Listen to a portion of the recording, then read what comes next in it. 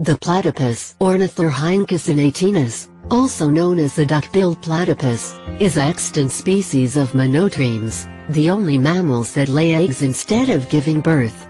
The animal is the sole living representative of its family Ornithorhynchidae and genus Ornithorhynchus, though a number of related species have been found in the fossil record. The unusual appearance of this egg-laying, duck-billed, beaver-tailed, otter-footed mammal baffled European naturalists when they first encountered it, with some considering it an elaborate hoax.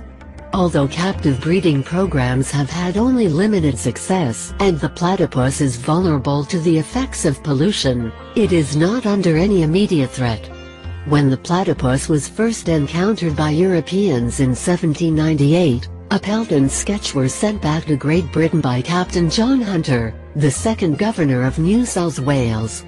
Shaw assigned the species the Linnean name Platypus anatinus when he initially described it, but the genus term was quickly discovered to already be in use as the name of the wood-boring ambrosia beetle genus Platypus.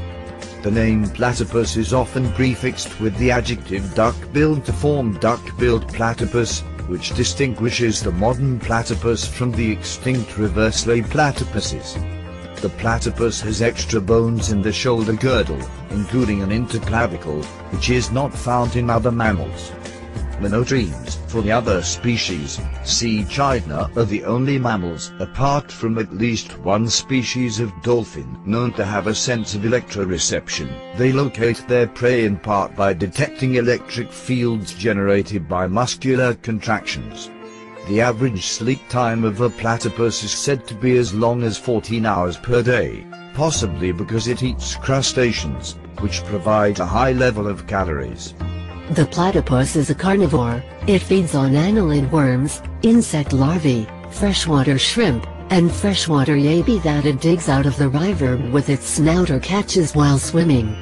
The platypus needs to eat about 20% of its own weight each day, which requires it to spend an average of 12 hours daily looking for food. The platypus genes are a possible evolutionary link between the mammalian Z and bird/reptile ZW sex determination systems, because one of the platypus 5X chromosomes contains the DMRT1 gene, which birds possess on their Z chromosome.